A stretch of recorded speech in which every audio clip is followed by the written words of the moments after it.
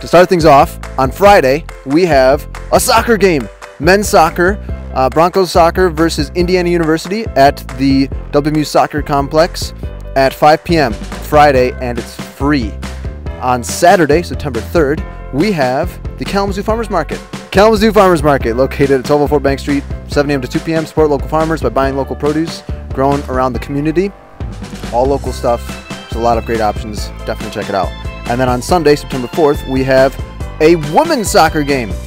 The women's soccer team is national champion team. Like, they are national champions. They won national champs last year. So be sure to go check out a women's soccer game.